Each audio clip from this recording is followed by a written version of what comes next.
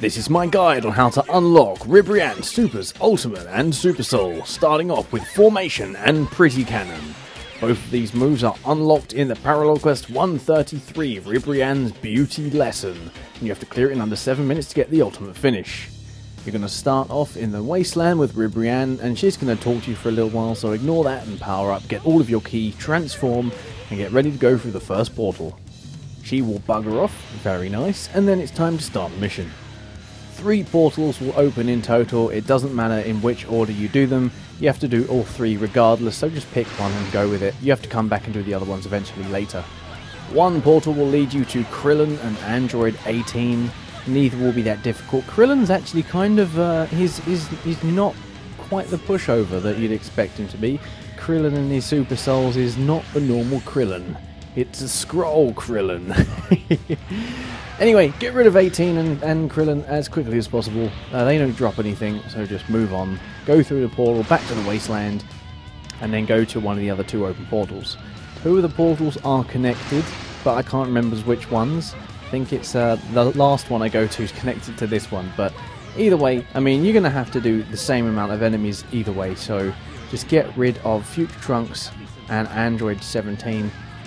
I would recommend taking something like Super Vanishing Ball and just spamming it over and over again, because you're going to fight a lot of enemies in this match, an absolute metric ton of enemies. So you might even want to take, I hope you're reborn as someone good this time. I wouldn't take Prominence Flash because it's not amazing, but I mean, I just use it because I wanted to see what it looked like. But it's not an amazing move for Parallel Quest, so take something else. All regen capsules are really good for making sure your team doesn't die on you, so that would be quite good. Take some of those. The final portal awaits! In the final area, or the first or the second, depending on the order you've done them, you have to fight against 4 enemies. Adult Gohan, Piccolo, Cubba, and Vegeta. And none of them are particularly difficult. Gohan's a little bit aggressive. Piccolo is not the pushover he was in the other Parallel Quests, in these new Parallel Quests, annoyingly. Vegeta's predictable, Cubba's predictable, so really, I mean, pick and choose which order you take them out in, doesn't really matter. Here's a good example of why I wouldn't take Prominence Flash with me to a Parallel Quest. It's just, if it misses, it's got a small area radius, doesn't do ridiculous damage, and you're quite vulnerable while using it. Take something like Kaioken Kamehameha, does a ton of damage, almost the same as Prominence Flash, 1 less key bar, fires a lot quicker, and you can't get stamina broken, so it's a pretty decent move in that regard. But yeah, just take moves like that kind of cheese it up. Once you get this warning sign, you've triggered the ultimate finish. Go through the portal, back to the Wasteland, and you're going to start the ultimate finish portion of this mission.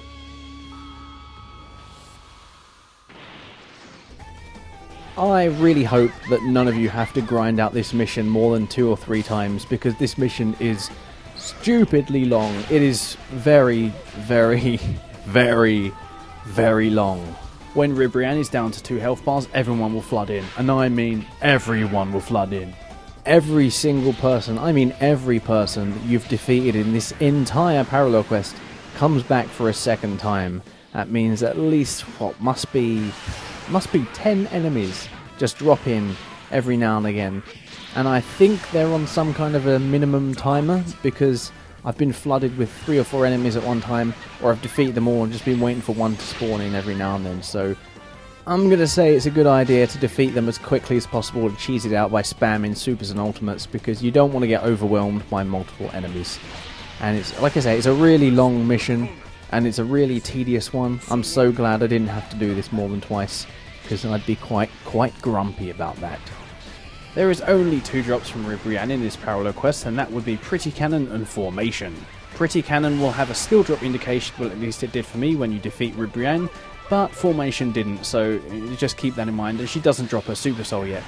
And you do get random equipment drops from various enemies throughout this Parallel Quest. That will be the different clothes from Universe 2 contestants, as well as a couple of the new Super Souls. I really don't like this mission. The only reason I don't like it, and it's probably just, it just really annoys me, is having to defeat everybody twice. You do it once, you have to do it all again. I just don't see a point.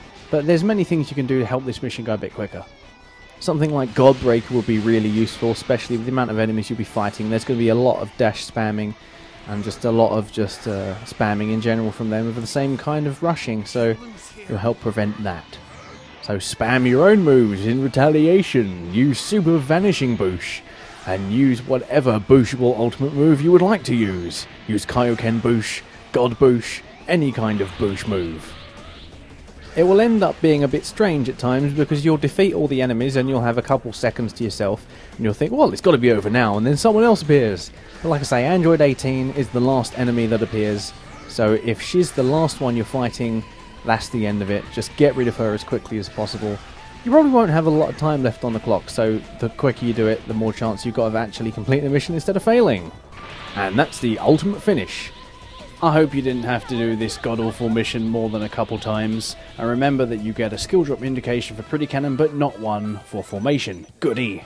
Here's some of the new Super Souls, as well as some of the new clothes, and the tail accessory. What we're looking for is the skill. I have no idea why they do that sometimes skills will drop on screen and sometimes you have to wait to the end of the mission to see if you've got it. Because I don't really want to do the same mission 10 times to see if I got it. I want to know halfway through so I have to restart or not. Either way, RNG gods, please be with us now. Next is Lovely Cyclone, a move that I believe does more stamina damage if they're blocking it. To unlock this move, you need to go to Parallel Quest 135 Ribrianne, Defender of the Love and Justice, and you have to clear with Ribrianne's health over 50%, so that means you're bringing Energy Zone with you, aren't you? Yes! Charge up because you can have a lot of dialogue from Ribrianne, something we all love. There's going to be 2 time patrollers at least scattered around these different maps who are down, so if you get them up, you'll get an item, which is nice. You don't need to do this, it doesn't really give you anything other than just, just generic items, but it's kind of alright. They give you material stuff. There you go. Fly away, happy and alive. Spam your ultimates as normal.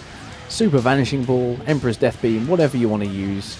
Try and get some cheeky stamina breaks like that one. Oh, sell you sausage. And just keep battering the enemy with whatever repetitive cheese you want to use, because really they're not human players. They don't know the difference. Just spam everything you have. Do the most repetitive, cheesy, efficient damage-dealing tactics you can use, because really, we're not here to play the mission to enjoy it. Well, we're going to play it about 10 times anyway.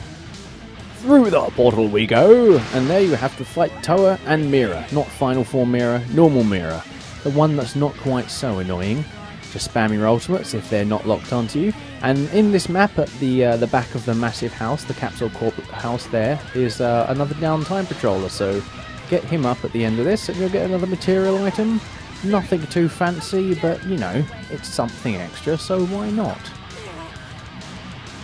I wonder if his name changes. I never actually bothered to check. The portal will open and you can get him up. He'll fly away, say thank you sausage, and he'll fly away. Go through the next portal after charging up all your ki and you go to the next area. You get Zamasu and Goku Black there, Rose Goku Black I should say. You'll have to defeat both of them. You don't get any skill drops from them, so just take them out again, just as quickly as you can. Don't need to pay attention. Go on autopilot as normal and just get rid of them both. After you've defeated those and you get the warning, that means the ultimate finish portion of the mission has triggered. In will come in Final Form Mirror, Golden Frieza, and Fuse Zamasu. And be wary that Final Form Mirror does have his supervillain moves. He's got his Beela Storm, he's got Marbling Drop, and he's probably got something else. I don't think he used anything else in these matches that I have played this, but he's got the normal moves, so be very wary that he can attack you with annoying supervillain moves, which is nice. Fuse Zamasu is a standard character, as is Golden Frieza, so they'll be relatively easy to take out. The only thing that's going to make this a bit annoying is Final Form Mirror's supervillain moves, but we know how to get around those by now. So it's no big deal-a-rooney. And remember, you've got a limit burst on every Super Soul, so if you do get stamina broken, you can push them away and have another chance at smacking them to the floor and saying, "You're pathetic," and using Blaze Attack or God Breaker. And you'll have many chances at Turkey Boosh moments, or just normal sausage moments like that. Very nice. No indication of a drop, we've got to wait and see. That's her Super Soul. And Lovely Cyclone. Now we're going to get her ultimate, which is pretty okay, but doesn't do much damage. you're going to need to go into Parallel Quest 137 Tournament of Power Round 2, and you have to clear this with 8.5 minutes remaining, and that's triggering the ultimate finish portion of the mission. You will start with about 6 minutes on the clock, and every time you defeat an enemy you'll get more time added to that clock, which is how you have to finish the match with 8.5 minutes remaining. The earlier enemies only give you about 30-40 seconds, and it goes up to about a minute later on as the enemies get more difficult. So again, spammy, spammy, spam, spam, spam, spammy, spam, spam, ham, eggs, spam and spam, and get as much time racked up and as much damage over a short amount of time as you can. Spammy, spammy, spam, spam, spam, spammy, spam.